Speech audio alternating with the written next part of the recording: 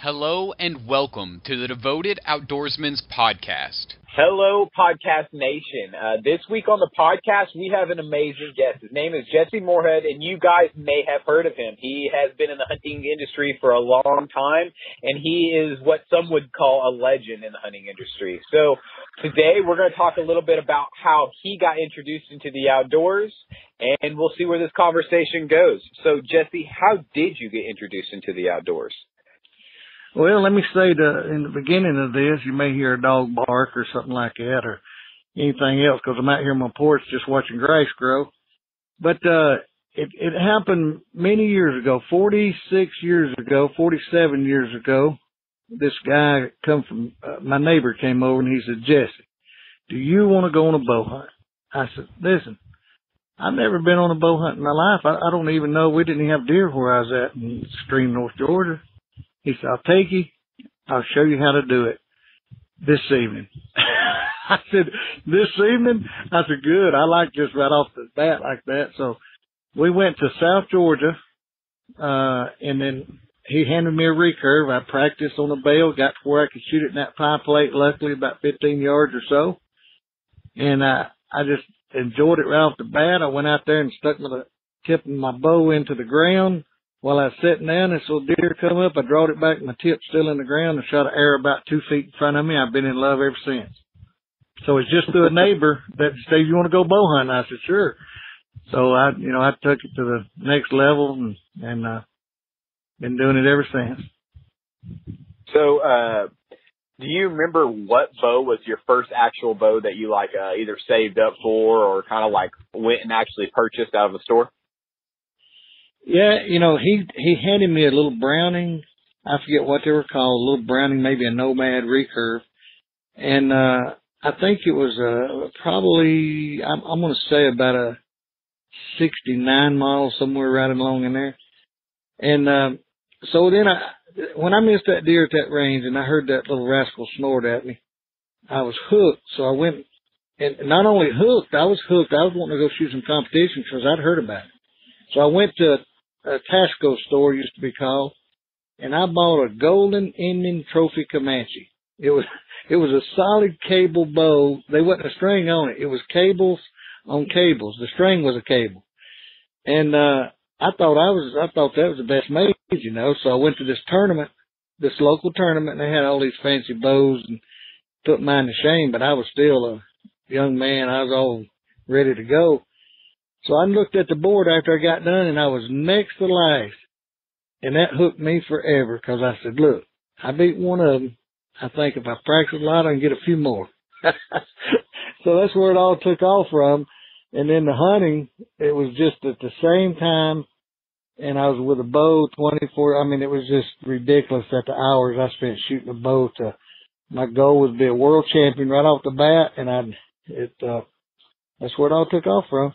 And you continued to shoot competitive archery for a long time. Oh, I still do. I just laid off the last year or so, but I shot 46 years straight, 38 years as a pro, and then the early years, as barebow bow hunter class, and I shot everything from field archery to distance archery to about every phase of archery you can imagine. And then I set some new goals. I wanted, I wanted to be world champion. I didn't think of myself being greedy, but I wanted to be a world champion in each one of those. So I worked pretty hard at it and achieved my goals that I had. And then along the way I did the Rifle World Championship. And so I've been involved either as a dealer, a brief dealer, an inventor, making some archery products for sold on the market for years, and the competitive side of it, the industry from head to toe, I've been involved in for all these years, and I thank the good Lord for it because I've met so many people that it's amazing. They just become part of the family. So it's something you never get out of. It's something you might go away from for a year, but you never get out of it because they're still on the phone. Friends that you've met during the whole time. So it's a lifelong experience for me. It has been, and I'll continue to do it. I'm not digging in trying to be a world champion again. But when I shoot, I really enjoy it now, probably as much as I ever have. As far as just shooting out here in the backyard with Ginger or something like that, I really enjoy it. So after your first hunting experience you went on with your bow, how long was it from then until you actually harvested a deer? Well, it was the very next year.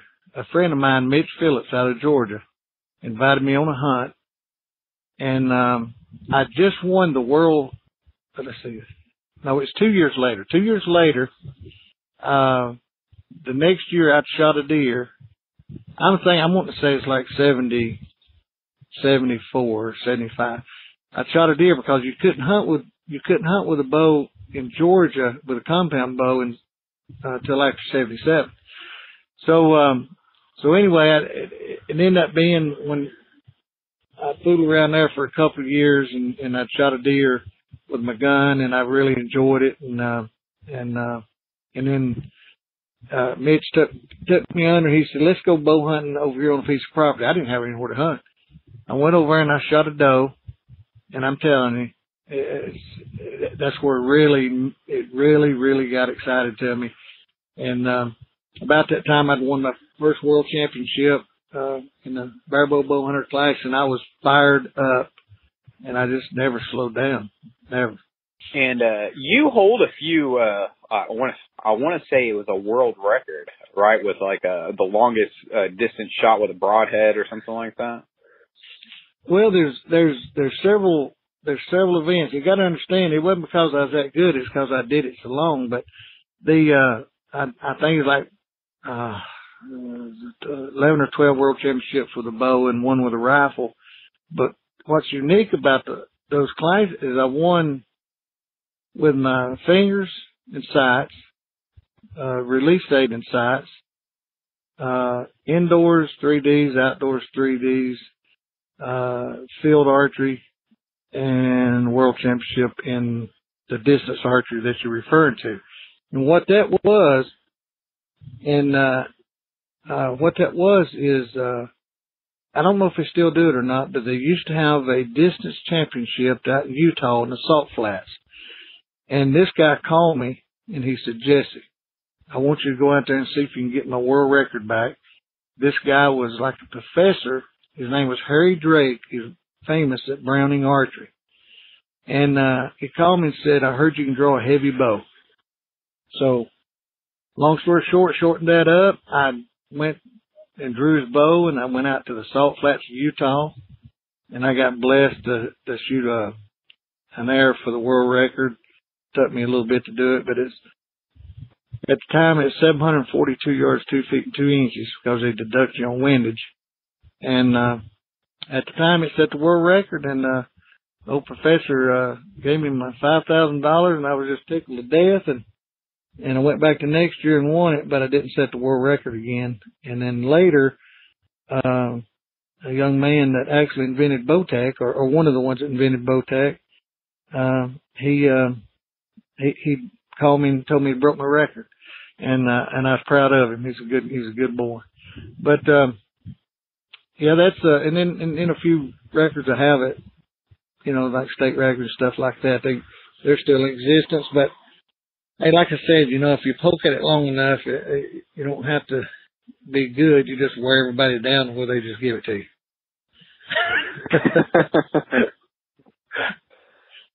So did you say 700 yards? 742 yards, 2 feet and 2 inches is what the Guinness Book World Record said. How big was the target? Well, the world. What you do is you're shooting over a flag, and the closest windage and the furthest, that's what it adds up. Like, in other words, if you shoot at 800 yards and you're 22 feet to the right of your line, then they deduct the 22 feet back, best I remember, and that's what yardage you actually shot the air. So you got to, in the wind, you'd have to hold the bow 45 degrees and sometimes 46 degrees or 44 degrees. and that's just guesstimation too. There wasn't really anything to get it right on. But at the time, I told him, I said, I set 3 world records. I said the hardest a person's ever been hit by a bowstring on his arm, every one of them.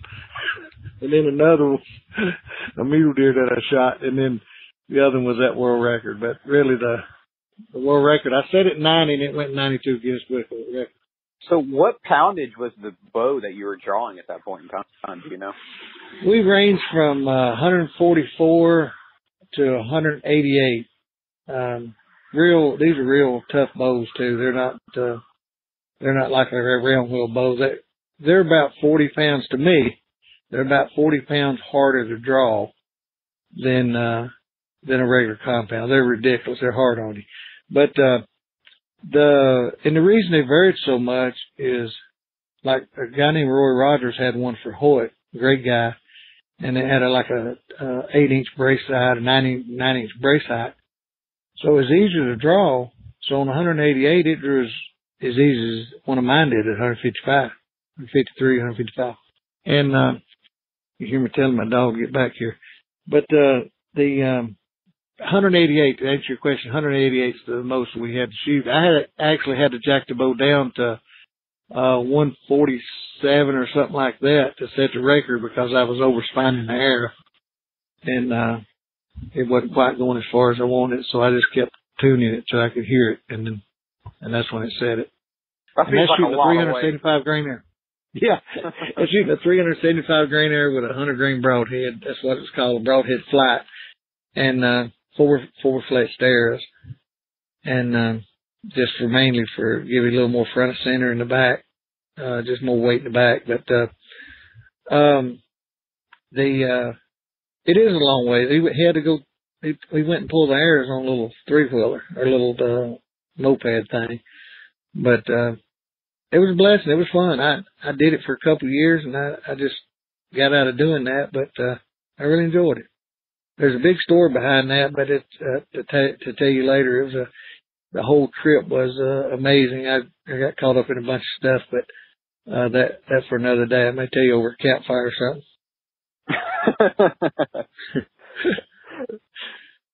So how did you kind of so you got introduced into archery hunting, you harvested your first deer, and you started shooting the tournaments and everything like that, and then is that kind of how you got introduced into the hunting industry, or did somebody approach you, or how did that happen? Well, in the beginning, the archery industry, that's like the SHOT Show and stuff like that. These shows are small. The archery part of them was small. The inventions were small. They wasn't very many of, they wasn't any camouflages. Jim Crumley finally made the first camouflage, the honey and that kind of stuff. And then later on in the 80s, Realtree and Mossy Oak and different ones started popping up. But you got to remember, back then, there wasn't that many archery products. I'd been in what they call the Eliminator pendulum sight back in around 1980. Put it on the market, and it was the number one pendulum sight for years.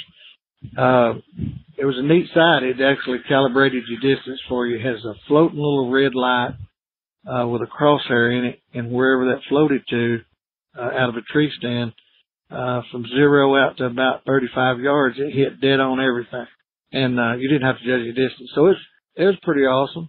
But the industry was small, and after I won the world championship, people, I was approached by different people, and immediately, because it's so small, I got to know most of the people and most of the companies. Become close to a friend like Jim Easton and Matt, and so on and so on, just a whole bunch of great people. So that's pretty much, even when we did our TV show, we didn't have a hard time in the beginning getting sponsored. And kind of my whole family out there, really, of all these companies. So that's where it came from. Is I got competitive, and I showed up at the National Field Championships, and before 3D started, and then everything started blossoming, and people started making a lot of different products. So, do you have a favorite animal that you like to hunt in North America? with the whitetail deer for sure. It's the bugling and screaming elk in a certain time of the year are probably more fun to hunt. But as far as the harvest goes, the big giant whitetail bucks is what I live for. It's just, they just ding my bell, you know, but, and it used to be, there's a difference. Like I started trophy hunting, seriously trophy hunting several years ago. And so I get to see a whole lot more deer. I don't shoot the first deer and stuff. And, don't get me wrong now, the redneck side of me wants to every single time because I love eating them and I love harvesting them. And but I forced myself into trophy hunting, which now I see a whole lot more deer. I see a lot of great bucks. And then, when that old rascal comes that I want, then I harvest it. And I got a real bad habit of hunting one deer I'm trying to break that because those can get real long, but, it feels good when you finally get it done.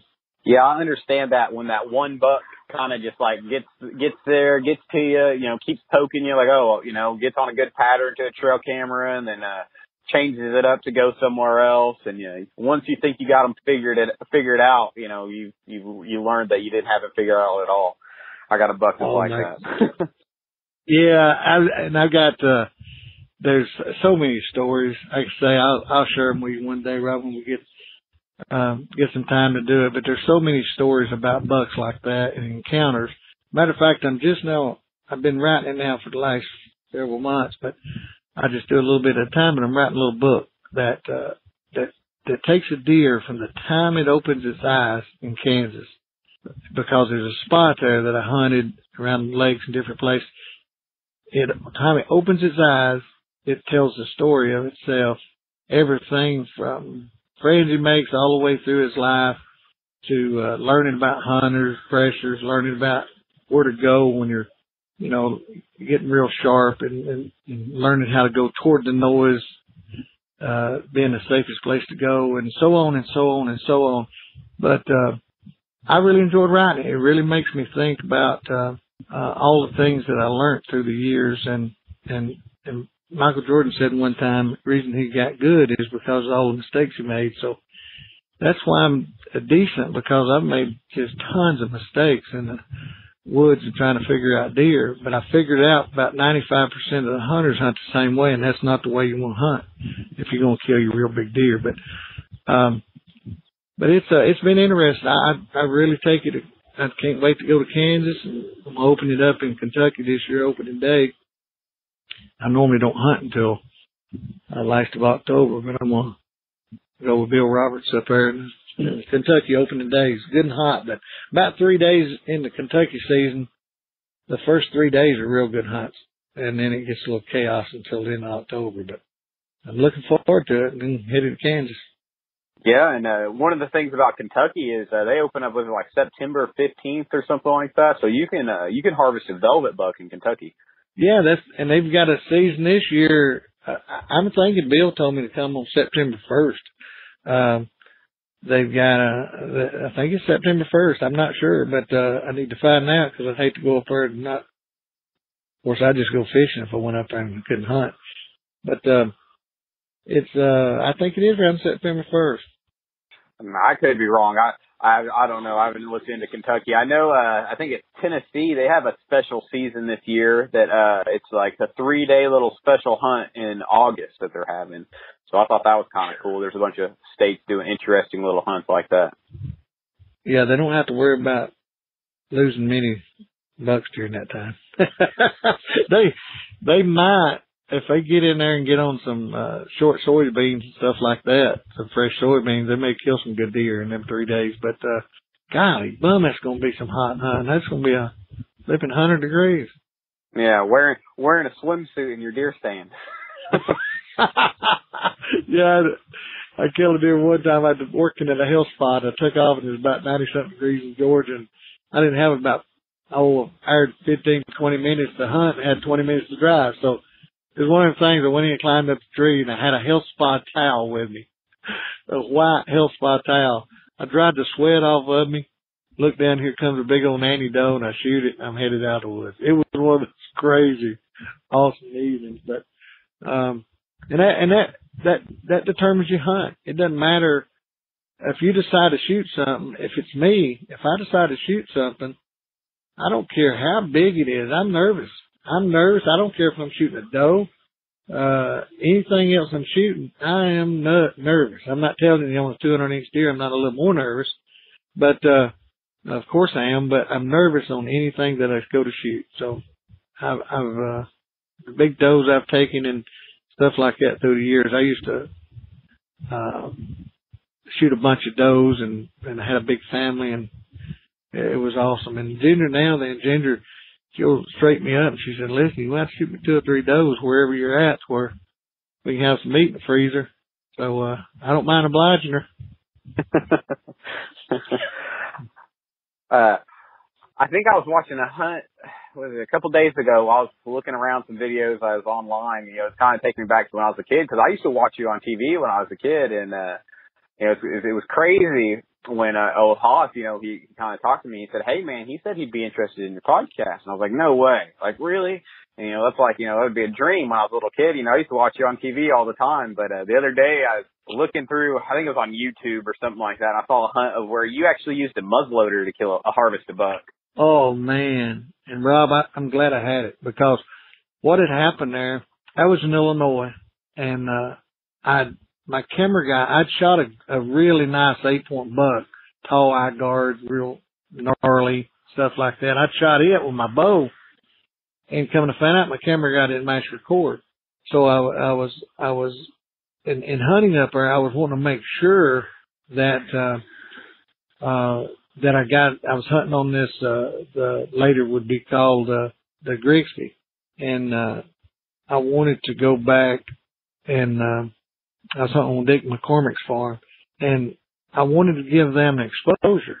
So I went to Game Fish, and come to find out, you know, residents get 2 buck tags up there, and they gave me I think it was called a governor's tag. They didn't give it to me. I bought it. I purchased another tag. And because Daryl Westerman out of Illinois says, listen, Jess, I'll loan you my muzzleloader. Season's coming up here in a couple of days, and see if you can get one with it. And honestly, I took his muzzleloader and I went to a place I've never been before. And, the guide sent me in the woods a couple of days, and I go, this was on Dick McCormick's, one of his farms also. And the deer that had never been seen, as far as anybody knows, on this property, they got pictures of it 3 miles away on the Salt Lick, earlier in the season. I found out later. Well, was in his woods at another farm for 2 days, and I finally told the young man, I said, listen, he's a great young man. I told him, I go, listen, the deer's on food. So if you got food, I need to go hunt those food sources. And he said, well, they wasn't like 7 days ago. I said, doesn't matter. I said, doesn't matter what they was on 3 days ago. After the snow and this cold weather, they're on food.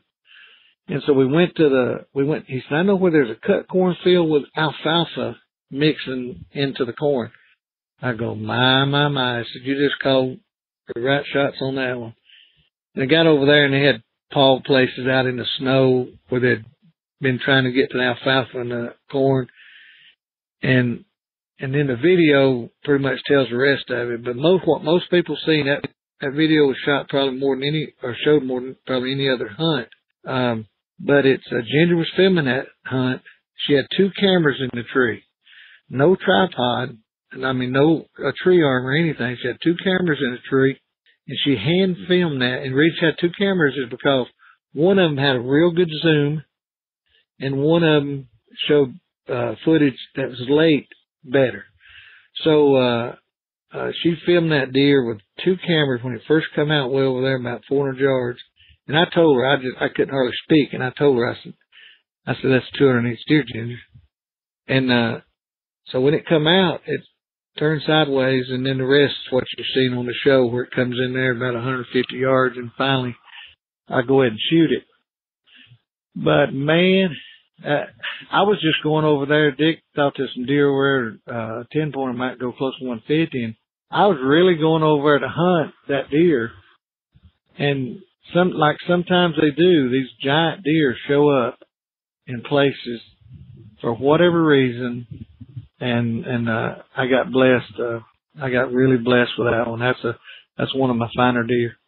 And what did that buck end up scoring? 198 7/8 on the 198. Yeah, 198 7/8. That's a giant. So that's crazy. Yeah, it had about 9 inches of broken tine too. So he was a solid into the low twos. That's gross.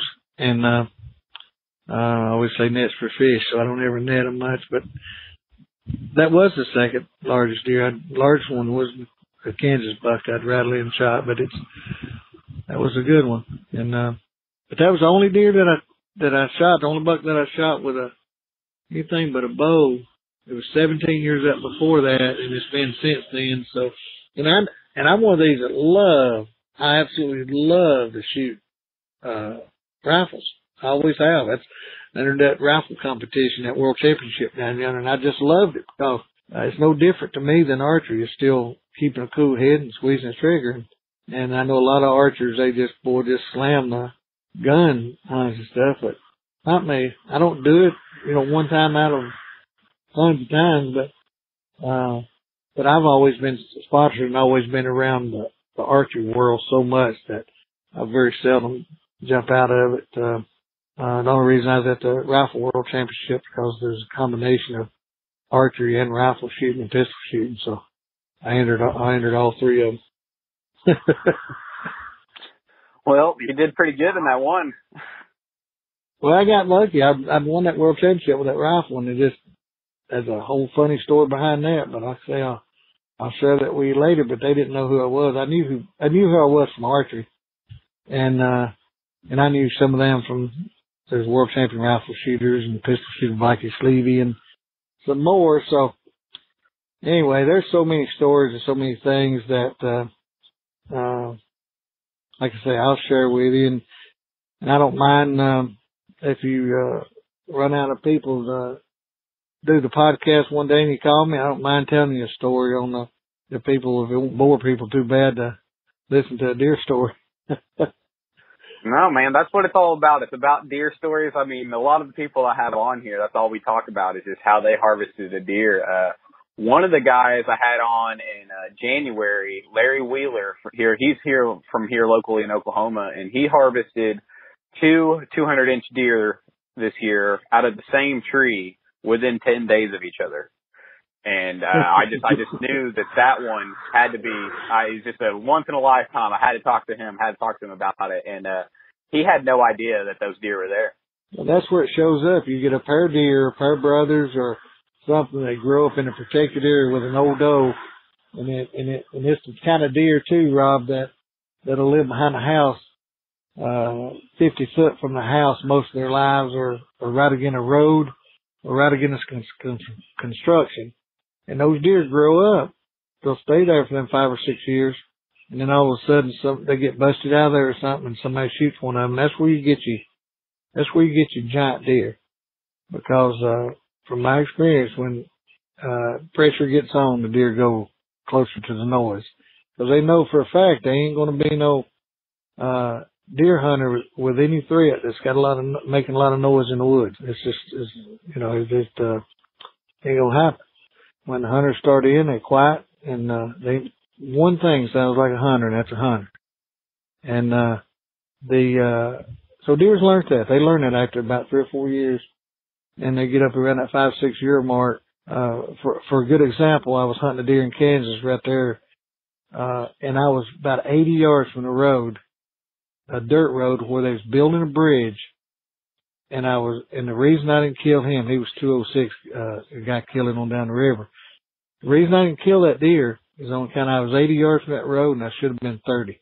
I should have been right there watching them guys pound that. I could see their eyebrows and I could have killed that deer. He was just cutting me short on a pinch point there, but just out of sight because it got thick right there. And I didn't realize it until later. And he had it just wore out, trees big as my thighs and everything else right in front of me. And during that time of year, I'd done all my scouting, so I wasn't going to walk through the woods and find out and leave just a hint of scent for him to pick up and leave.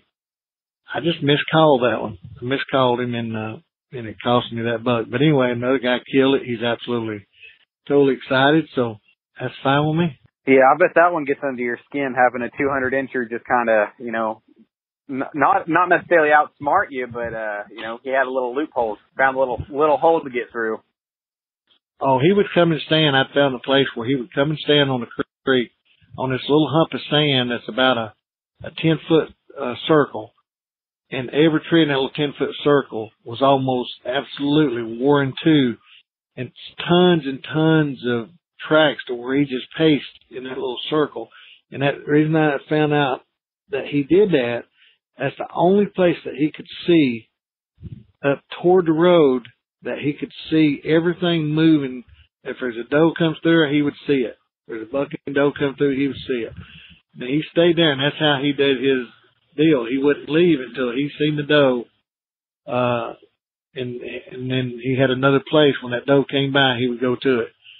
I thought it was sharp as a tack. I thought the old boy was just plumb sharp. But so now you're working with Hunter Safety Systems. How did you kind of end up there? Well, I invented this. Me and a friend of mine has this floating miniature football helmet. You can look it up. It's on. Just look up. Hunter Safety Systems. They're the same company that's on it. But the football helmet, when I sold it to them, they put it under another name. And then it used to be called Levitating Sports when I had it before. And then Hunter Safety System actually bought the rights to it. And then so I told them part of the deal is I come to work there with them, sorta, and have insurance and see if I can help them out on some things. And so that's what I've been doing. I've been in there building and invented several little products and different things, and even a couple of fishing products that's going to come out later under another name. But you can look at that hoverhelmets.com and it'll pull that helmet up. But that's how I got with them. And then they'd always sponsored us, and I always thought the world of them, some of the best people on the planet. And it was owned by two brothers and a best friend. And Jim Barta, he got out of it, retired, and then John and Jerry, they still own it.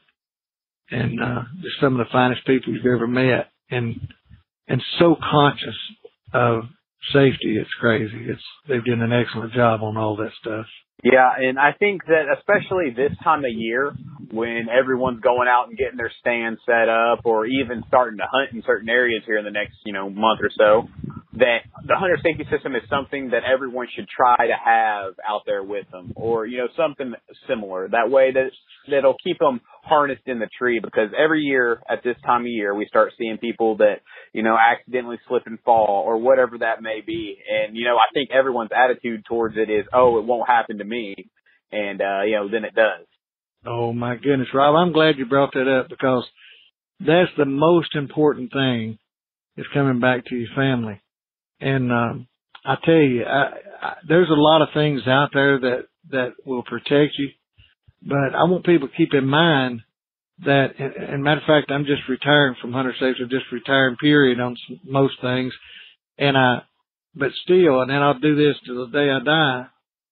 Hunter Safety System, that's all they do. That's what they do, is they created that system in every way that they can, that they've been through. I told you there'd be trucks coming by. Everything that they do is based around safety. And I'm going to tell you the key to this. They've got the finest vest that you can put on. They've got a new Pro Series that's phenomenal. And so you even got a port on it you can charge your cell phone. So it's phenomenal equipment. But one thing they do that stands out more than anything to me is they take and test it to not twice as much as it needs, but 5 to 6 times more than it needs, and even more. Like their lifeline, to me, it's as important as your vest, because most of the people fall climbing up the tree into the stand, or getting out of the stand and climbing down. That's where most of the falls come from. And the lifeline, when you hook it up in your tree, all you do is walk up and hook to it, and you never unhook the whole time that you're hunting and coming back down and going up. So that would eliminate deaths from a tree stand totally if people just used the lifeline. And people call me all the time. They'll be making them one. I said, what kind of rope do you use and this stuff? And they'll have stuff that, of course, is strong. They say, well, 800 pounds. Well, it don't need to be 800. It needs to be about 4,000 to 5,000 pounds on account of snatch weight and distance you fall and so on and so on. And I said, how much does the sun eat it up? People need to understand that there's certain materials that even though it may pull 2,000 pounds, let the sun shine on it for a year and it might pull 250 pounds. So, but they went through all that testing and they built the finest equipment. But I want to stress the lifeline, because, like I said, I think it's 87% fall going up, getting in the stand or getting out of the stand and coming back down. They've been people found dead under their tree stand with hunter safety systems on because they stepped over it and didn't hook it up. I know Bill Jordan's, Mike McKenzie, I think it was Mike, and he fell out and killed himself and had his vest on. And then I had some friends of mine, Bill had his vest on and so on and so on. But if you could see all the letters that come in the hunter safety system to where people has fallen and they're paralyzed, or a family member, they fallen, they died, and now we're getting 85 to 90% of those, even probably more than that, is all going, hey, you saved my dad's life. You saved my husband's life. He's a little scratched up, but you saved his life.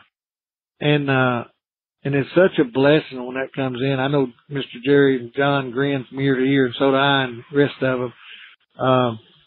And it's so important, and they are, and I want people like yourself and Hoss and the rest of everybody stress so much to as many people as they can about being safe and coming back. And these tough guys that think they're tough enough to survive it, well, I'm telling you right now, I know some guys that doesn't come fight a chainsaw, and they're paralyzed in a wheelchair, and one of them's already dead. So I counted, I don't know how many of my friends over the last 2 years, pretty close friends, has fallen and the lifeline has caught them. And a couple of them had failed. One of them died and one of them's paralyzed, and another one's, he's back on his feet now, and another's back on his feet now. But that's just in the people that's close to me. So now anybody that knows me, they're going to have to hear that old story about the lifeline every time, because we need to preach it and preach it and preach it, that you need that hookup. And don't get up there and hook a rope around you. You're going to live about 30 seconds. And don't those old wraparound things, I don't even know what you call them. They just wrap around your waist with a little carabiner like thing on them, and you fall. Well, you might have 2 or 3 minutes before you die. It's going to break your back most likely anyway. So just keep that in mind. I know I went on and on about that, but you hit a subject right there that's pretty important to me, because I see it, and I see these guys that never had fallen before. Now they're getting them. They've been busted up, and now they got back on their feet, and they want to go to the woods, and they want to know about the lifeline. Bill Roberts, a good friend of mine, the one I studied about, I'm going to Kentucky with, fell this last season, opening day in Kansas, and thought for sure he was dead. I mean, punctured his lungs, did everything. I mean, I don't know how many different things. He stayed down for months, and now he's ready to hunt again. He's ready to go, but he wanted lifelines in every tree that he had anywhere that he's ever going to hunt. And if he just did that ahead of time, it would have never happened. But like you said, it ain't going to happen to me. And that's what a lot of people think, I do believe, and I think that has a lot to do with us being guys a lot of times, and, guys are always like that. Like you said, some of them are tough enough to fight a chainsaw, but, that's what they think. Oh, it won't happen to me. I won't slip. And, I caught myself doing a similar, same thing a few years ago. I was in a climber, actually in a climbing stand. And, it was the middle of the day. I'd been all day sit. I kind of nodded off a little bit, and I didn't fall, but I slipped. And that's when I decided to change everything up a little bit, and I've been working on getting everybody and everything set up with systems. Oh yeah, and like Ginger, it saved Ginger twice. See, right there, saved her twice. Yeah, one of them is she shot a muzzleloader.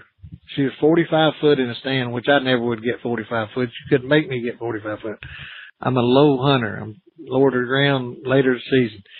But she was about 45 foot in the stand, shot a muzzleloader, and she was on her way out. Her safety system caught her. And another time she was filming me and run the camera around the tree to film a buck running off and fell out, grabbed me on the elbow, and the hunter safety system caught her. That's 2 times with my wife. My butts are puckered in the tree stand. I'm so careful, and I'm not saying that I ain't going anywhere, but I keep my safety system so tight that my butt's just barely touching the seat when I'm sitting in the seat. Because if I fall, I'm just going to get back in the seat. Yeah, I ain't putting on that slippage stuff. I ain't going toward the ground. I ran some of the cheaper systems, and they did their job, but I do feel more secure with the vest type setup. Yeah, I know it, and just make sure they got some wide straps, the straps that go between your legs and stuff, no matter which company. Make sure it's got wide straps, because those thin.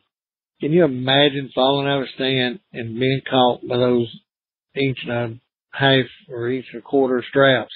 They'll cut you from A to Z. It wouldn't feel good. But it would save you. That's the whole thing to that thing. But always remember, somebody's building these. So I don't care who's building them. Make sure you check it out. Make sure you check every stitch on that whole vest, that whole rope. Make sure when you go back in your stand, check for squirrels chewing on them. Make sure you check your lifelines, because all that stuff can happen. It ain't going to happen 95% of the time. But when it does happen, it's going to cost you. So just make sure everything is checked out and everything is strong. I took one vest of a company, and I'm not even going to mention, I wouldn't down anybody, but I took it with my hands and wrapped it up and pulled it. I had to pull it pretty hard and broke it.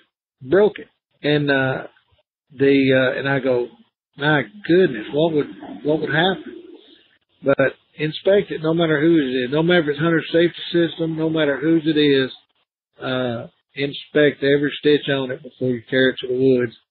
And, and if they're doing it right, they got it overkill. If there's anything you want overkill, you want it that.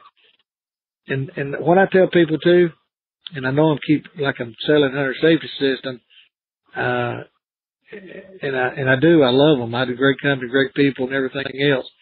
But before they was I worked with them, they were sponsors to us, and before that, friends. So one thing you say about them, they're always on top of that stuff of building safe product. So you can trust them on that part. You don't want to go down here to Walmart and to buy you a parachute. That's just the way it is. I like Walmart, but you want to go there and get no parachute. Yeah, I don't think I would trust a parachute from Walmart. No. That's always the point I use. I said, you just don't do it. Well, Jesse, I appreciate you taking time out of your day to record this with me. Is there anybody that you need to plug or anything that you want to bring up to end this here podcast? No, I just basically, I'm real simple now. I'm just a real tree Matthews hunter safety system kind of guy, and the reason they've always been so loyal to me, and Carbon Express and people. I could name a bunch of them, but those main ones there just has always been part of us. So we always close. David Langston from Realtree just left out here a while ago, and that's part of my family. And Hoss must like it pretty doggone good to have a Realtree tattoo on his arm that big. I thought that's pretty impressive. That's very true. He does have a big old tattoo on his arm of Realtree. But they're all good people. I can vouch for all of them. They're awesome people. So, what do you think about that podcast? Some awesome stories from a legend in the outdoor industry. I hope you guys enjoyed this week's episode of the Devoted Outdoorsman Podcast, and stay tuned because as fall gets here, only more podcasts and more great content will be released. So I hope you guys have a great week and stay tuned for the next episode of the Devoted Outdoorsman Podcast.